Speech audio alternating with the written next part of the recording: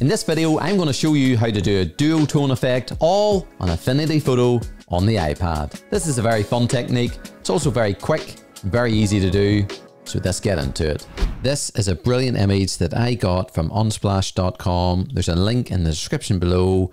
You can download it for free and follow along if you wish. Today we're making a duotone technique, and I think this image is really nice. It's really striking, and I think this will work really well for this technique. So we're just going to go into our adjustment studio.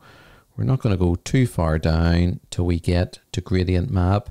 And you can nearly see it's already done the job for us almost. Although you click on it and it's not orange like this wee preview. It's all these mad colors. So we're going to go into gradient. We're going to click on this middle dot, and I'm just going to delete it because then it would be a tritone. Does that sound right?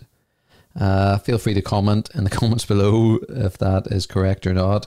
We're going to click on this blue dot, and the blue is the highlights. So we're going to change the highlights to orange nearly straight away. That's done the job for us, you know. If we change the highlights to maybe that nice bright yellow, and that's already sitting at orange. If we click this dot, we'll maybe make it a wee bit more orange. We can do other things like make it pink, which was actually quite cool. I wasn't going to make it pink, but just by playing around with this, look at that. That's actually really cool too. Oh, there's a few nice things here, and I'm not sure what to do. My original idea was to make it this orange, but I am liking that pink. And I'm also liking this here blue, and that just, it turns the whole image on its head.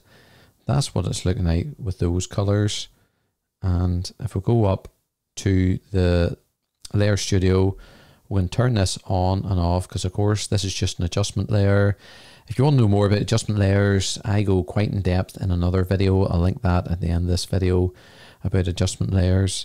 And it's really, really nice that if I double click into it again and then just go down to the gradient, we'll change this blue dot. And I quite like, there's something about the pink that's quite quirky, but I do like kind of orange, dark red.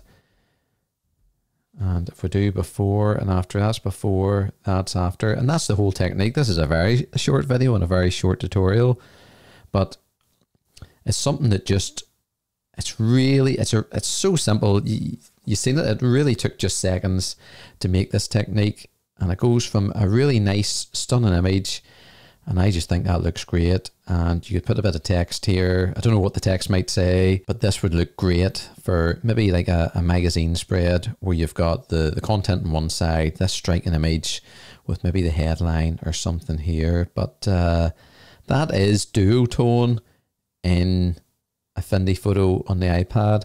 It's so easy to use, and it's such a nice technique. I'm really over the moon with that. The final thing you could do, just to maybe make the image pop a wee bit, or just to change the bright areas, the light areas, if we go to the adjustment studio and if we go down to curves, we're now in the curves adjustment layer. So double tapping that again, we'll bring up this wee graph.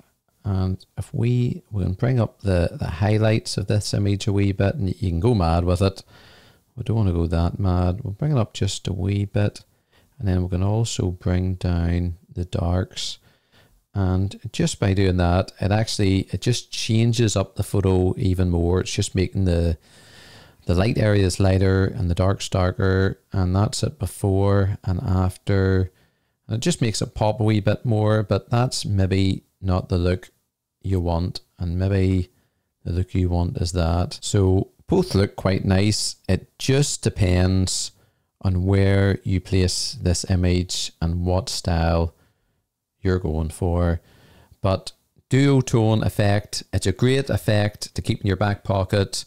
You don't use it all the time, but it can be really nice and really effective in different poster formats or a million other design ideas. So there you have it. Hopefully you enjoyed this video. More importantly, hopefully you learned something. Please try it out for yourself. It's really fun, super easy and quick to do. Let me know in the comments below how you got on with your photos. Please like this video. Please subscribe if you haven't already done so. And as always, thanks for watching. Hope you have a great day, and I'll see you in the next video.